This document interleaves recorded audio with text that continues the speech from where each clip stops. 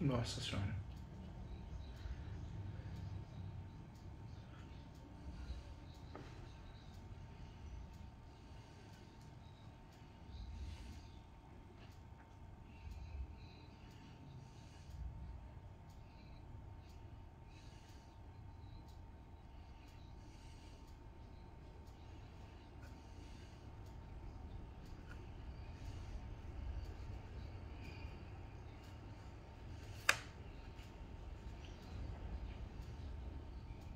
Meu Deus.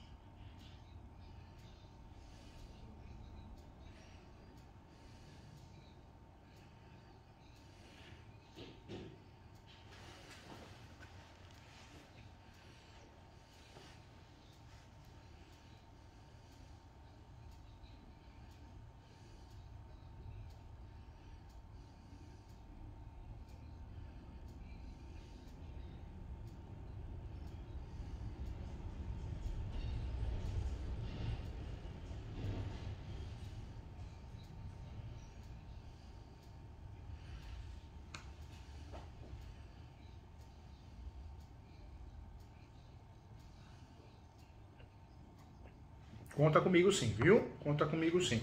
Eu vou orientar você dar um presente do Dia dos Namorados para sua esposa. É esse aqui, ó. Aí você vai falar, professor Júlio, mas já passou, não faz mal. Você fala, amor, eu te presentear todo dia, você vale por muitas. Ó. Esse livro aqui, Direito Imobiliário de AZ, ele ganhou o prêmio da revista Four Times e da revista Lex. Hoje é o mais vendido no Brasil. É o mais queridinho, eu falo. E eu trabalho algumas teses importantes aqui dentro para conseguir a nulidade do leilão. Tem esse e esse aqui. Não tô. Mas só esse aqui, ó, olha que legal. É o direito civil completo. Olha só, é muito estudo, mas vale a pena. Por que eu tô te falando isso? Porque nesse livro aqui, no primeiro que eu te mostrei, tem até modelo de peça. No segundo tem muita parte teórica da doutrina que eu criei, né? O que eu queria passar para você? Parabéns, você é muito esclarecido, você fala muito bem, viu? Legal. Você vê que em poucos minutos você conseguiu transcrever a situação real com muita didática. Então, você é o seu negócio, você comprou uma fazenda, você é muito inteligente, você sabe a diferença de posse e propriedade. No mundo rural é muito comum a compra e venda de imóvel regular. No Brasil, 75% é posse, no Brasil todo. Não dá para esconder esse negócio, só fecha os olhos quem quer, mas aí não vive a realidade, né?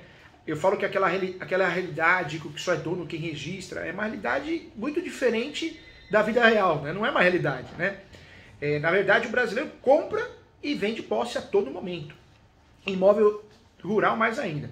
Você é inteligente, comprou com o contrato certo, cessão de direitos possessórios, teve acesso à cadeia desses contratos, fez o que tinha que fazer, assumiu a posse, só que deu esse problema aí. Apareceu uma pessoa que tinha arrematado esse imóvel no leilão, esse imóvel foi para a asta pública, né? Alguém rematou, e essa pessoa, por direito, após o registro, ela quis entrar na posse e conseguiu, com a ação de missão na posse, né?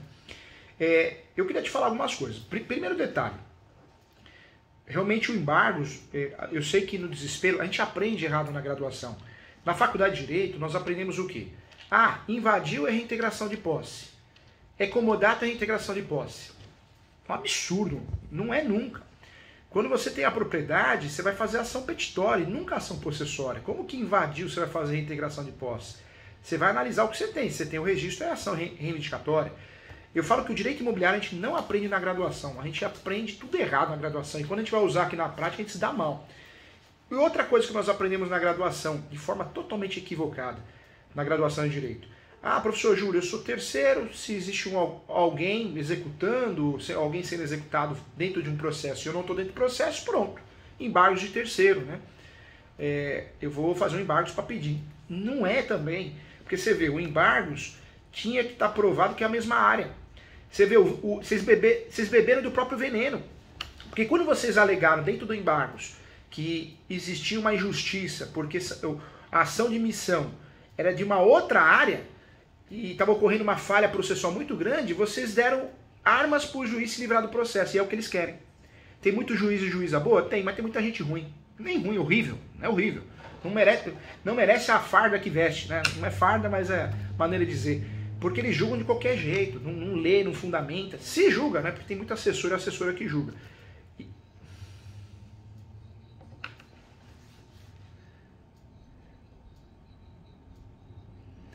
E isso tem nome, hein? É jurisdição defensiva descancarada. O que é jurisdição defensiva? Eu não vou julgar para te ajudar, ou para ajudar a sociedade, para um mundo melhor, para um país melhor. Não. Eu vou julgar da forma mais ridícula possível, porque eu preciso bater meta no CNJ e eu preciso colocar lá nas estatísticas. Mais um processo julgado, mal julgado, podre, né? Infelizmente, Tropa de Elite, aquele filme tão legal, foi até o 2, deveria ter ido até o 15, deveria virar uma série no Netflix, eu não sei como não virou ainda, né? Não é verdade? E ficaria umas 5 temporadas só contando a podridão do Poder Judiciário, né? Separando os bons profissionais que estão ali, né? Triste. Foi o que aconteceu, foi uma fatalidade.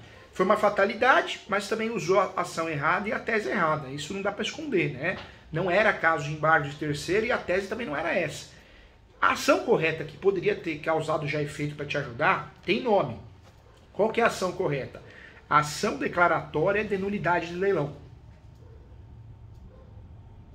Ação declaratória de nulidade de leilão. Essa é a ação correta. O que essa ação tem a ver com o caso em si?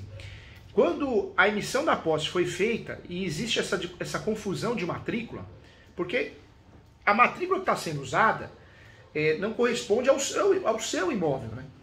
Então, o problema é um vício processual grave, gravíssimo, mas eu não consigo trabalhar esse vício dentro do embargos. Então, aí que surge a ação declaratória de nulidade. Então, quando você faz a ação declaratória de nulidade, e não pode confundir com uma outra que confunde, que é a anulatória. Você já ouviu falar? A anulatória de leilão.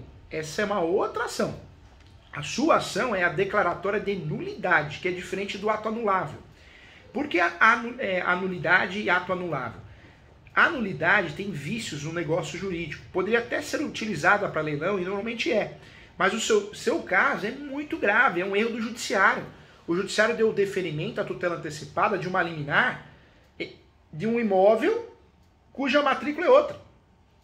Ou seja, isso é um vício irreparável. Então não tem nem prescrição a ação de nulidade, quando é um vício irreparável dessa forma. E aí você poderia, nessa ação, usufruir de outros erros, né? Então, bater lá no preço vil, bater na defasagem do imóvel.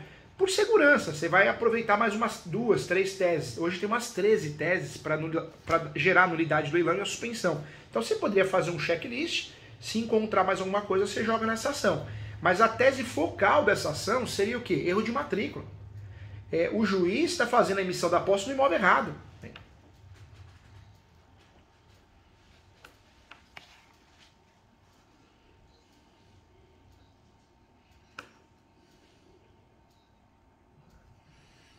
Tá.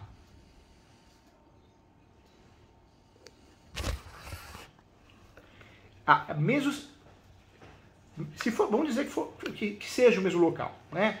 Não, professor Júlio, eu tenho desconfiança. Pode ser que seja o mesmo local, porque a gente sabe que as transcrições elas são precárias, né? São confusas, e a matrícula também né? Melhorou muito, mas ainda é.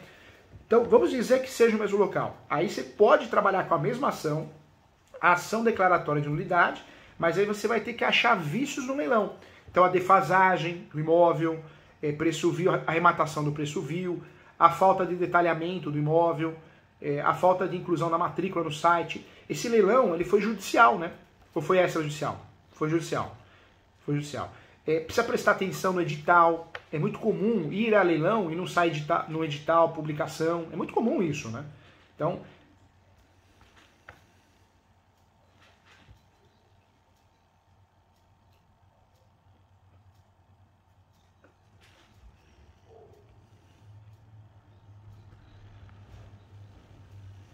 É.